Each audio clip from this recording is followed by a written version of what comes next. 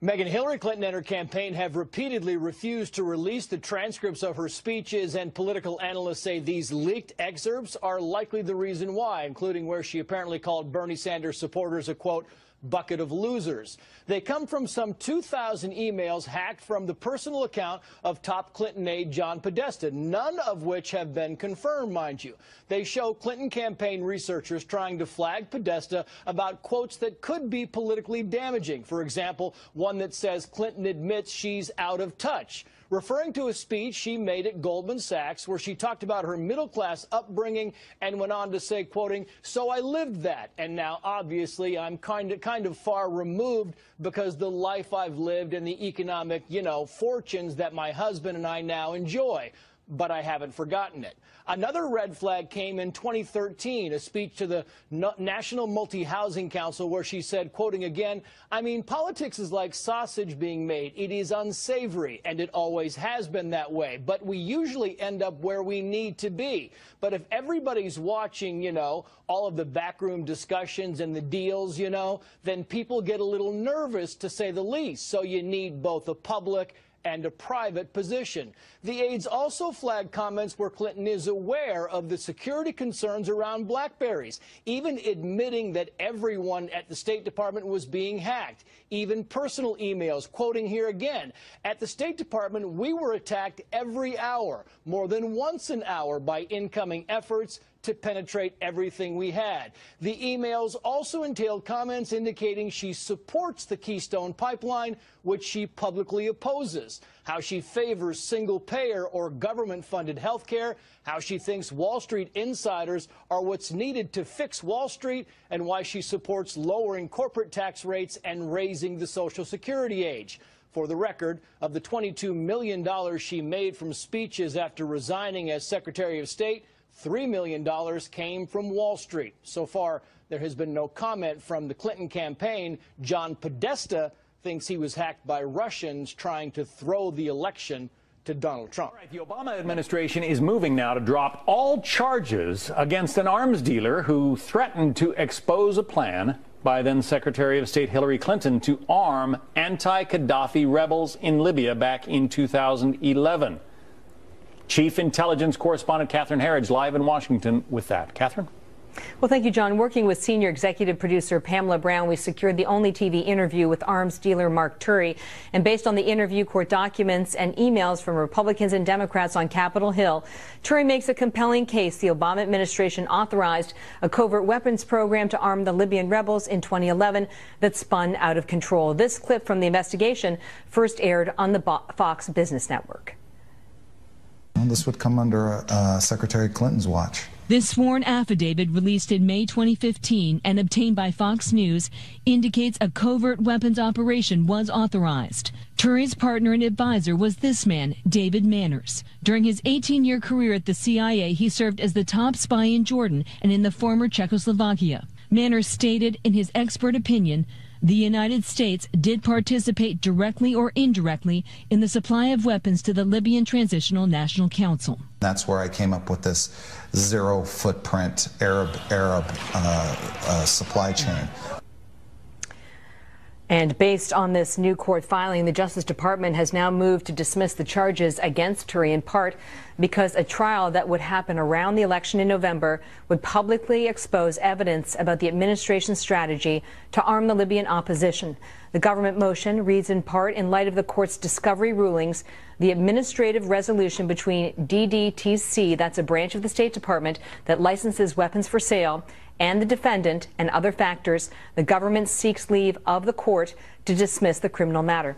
This case will now be resolved through a civil settlement which avoids litigation over Clinton's term as Secretary of State, as well as her emails. Turi told Fox as part of that investigation that he believes half of the weapons ended up in Libya and the other half went to Syrian groups who are not friendly to the United States. John. Emails from WikiLeaks show members of the Clinton team saying some offensive things about an important voting bloc, Catholics and evangelicals. The emails are from the hacked account of the Clinton team chair, John Podesta. He is copied in one exchange mocking the beliefs of Fox News CEO Rupert Murdoch and Wall Street Journal managing editor Robert Thompson. Clinton campaign communications director Jen Palmieri writing, quote, "I imagine they think it is the most socially acceptable, politically conservative religion. Their rich friends would not understand if they became evangelical." As we've been discussing, WikiLeaks released another 1,000 emails purportedly from the Gmail account of Clinton campaign chairman John Podesta. Now, over the past few days, they've released over 5,000, and the revelations from today's WikiLeaks email dump, it should make you, the American people, angry and furious.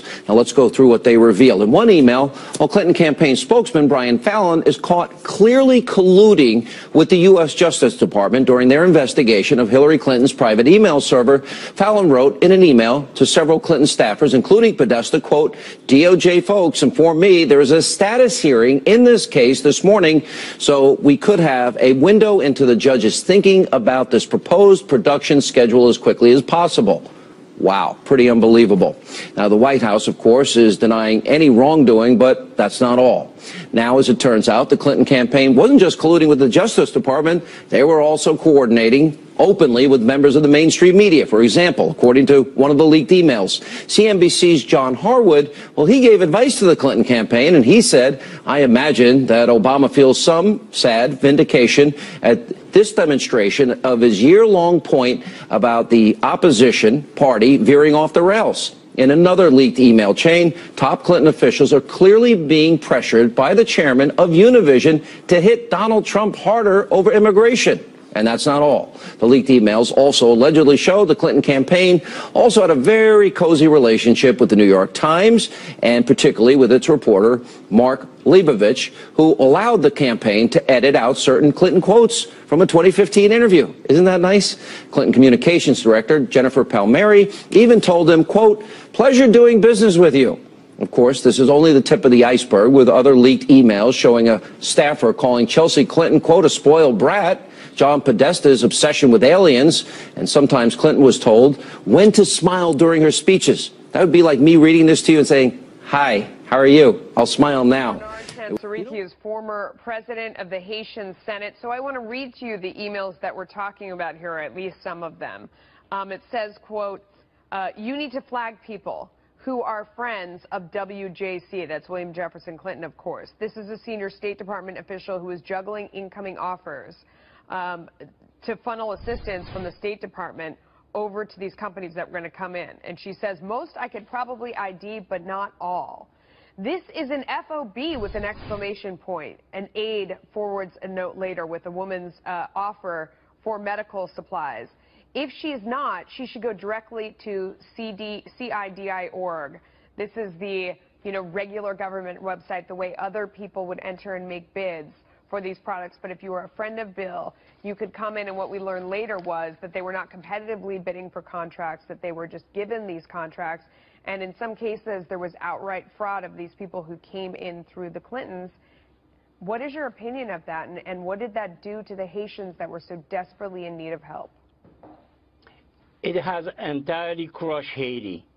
In 2010, we had an earthquake that killed 315,000 people. That's really a deadly earthquake, and millions were left without shelter.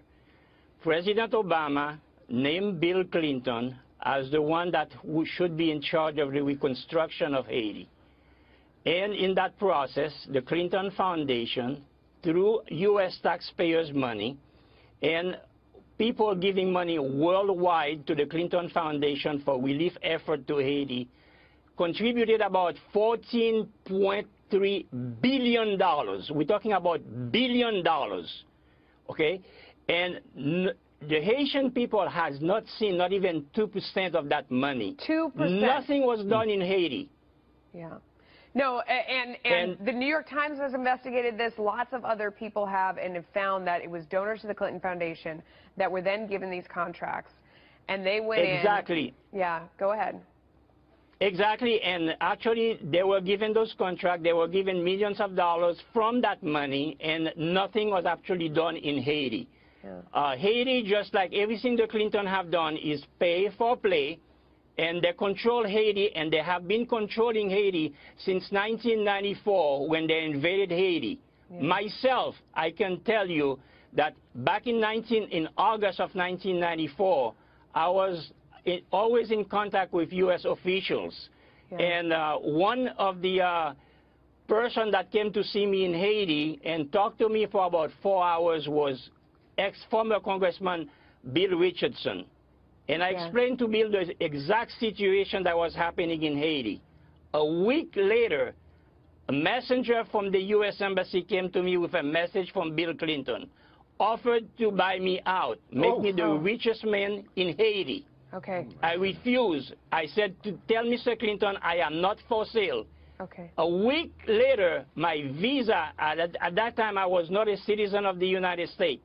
My residence visa was revoked by executive order from Bill Clinton. Sir, I mean, what the Clinton have done in Haiti is unbelievable, and the American people should know about it. Yeah. Absolutely. We're up against a hard break. It's going to cut us off. I hope that you will come back and tell us more about your story, because this is so important. The foundation said their work has focused on helping the people of Haiti in their time of urgent need. Obviously, you just 6 minutes past now. We got this just an hour ago, and we continue to go through it. WikiLeaks posted more than 2,000 additional emails from Hillary Clinton's campaign chair, John Podesta. This is the hashtag Podesta file, I think, online. That makes more than 4,000 so far, and we're learning from them that Mrs. Clinton talked about insider information about the raid on Osama bin Laden's hideout with a group of bankers in Canada. What does the CIA think about that? Chief Intelligence Correspondent Catherine Herridge live in D.C. for more now. Catherine, good morning. Well, thank you, Bill, and good morning. These transcripts released by WikiLeaks show Hillary Clinton gave a speech to a group of Canadian business leaders in November 2013. And during that speech, Clinton reveals details of the 2011 raid that killed Osama bin Laden. Clinton specifically discusses sources and methods, which appears to be a violation of national security. Clinton tells the business group that an intercepted phone call was part of the intelligence trail that led to the al-Qaeda leader's compound in Pakistan. The transcript reads in part, quote, "The people who were the analysts and collectors and good old-fashioned spies who were gathering bits and pieces of information, some of them from cell phone conversations. He has just made a phone call. He said, this is the phone call. We need to figure out where he is.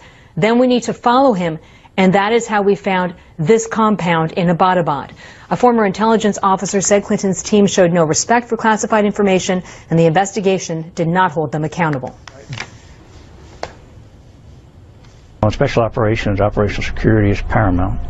And one of the things they see is a lack of integrity and a lack of discipline on the part of those who have looked into the incident. Asked by Fox News if Clinton's discussion of the bin Laden operation was cleared, that's a standard step for discussing classified information in public. A CIA spokesman said they had no comment on her speech or her claim that a phone intercept played a role tracking down bin Laden. Wow. Is there a double standard in that, Catherine?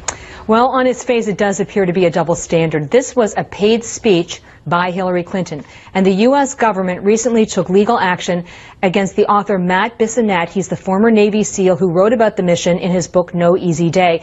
Bissonnette has now been ordered by a federal court to pay the government nearly $7 million from his profits, and in exchange, a criminal investigation into the unauthorized disclosure of classified information is being closed. The CIA would not say whether similar action is being considered in Clinton's case, and the Clinton campaign is not commenting on WikiLeaks'